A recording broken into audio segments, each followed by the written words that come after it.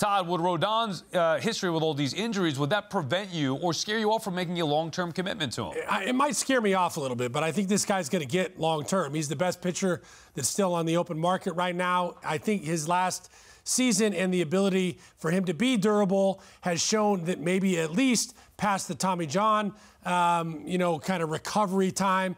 And let's face it, I mean, he was a guy that even in his what we would call prime prior to last season was a guy getting, by with 93, 94. And last year, that velocity, it sure seemed like his arm was healthy because he was up 97, 98. Power fastball, power slider, was very durable. And so with that guy and what he's got the capabilities of doing, you're going to have to commit to him long term. So, yes, it would concern me, just like a long-term deal to Jacob deGrom would concern me because of his recent injury history, but I think it's what has to happen to get him on your staff. Yeah, it'd be scary, no doubt about it, because of that injury history you're talking about. But I think some teams more than others. If you're bringing him in to be your number one guy, you don't have a number one, then it's really a big gamble because he would mean so much to you. But I think the Yankees can afford to take the gamble because they already have Cole there. They have Cortez. They have a solid rotation. He's the kind of guy that takes them to another level. So I think in that sense, the Yankees can take the gamble, and they probably need to take the gamble if they're trying to win. It's all about winning champions. Explain why, Harp. I'm in agreement with you. I think Rodon would take that Yankees rotation and the team as a whole to another level, and it's hard to look at them and say, well, where can they really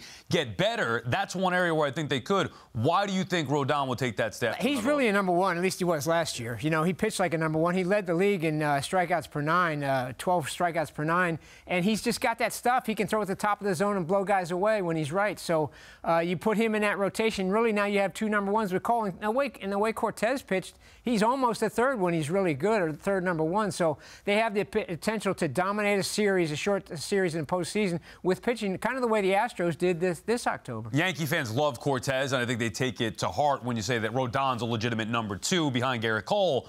But it's the reality. I mean, Rodon, when healthy, is a dominant pitcher. That's a great 1-2 punch if they can make that happen with him and Cole. Let's make the call to the bullpen and welcome in Terry Collins. Terry, I know you're a big fan of Rodon. Would you be at all concerned about signing him long-term with his injury history?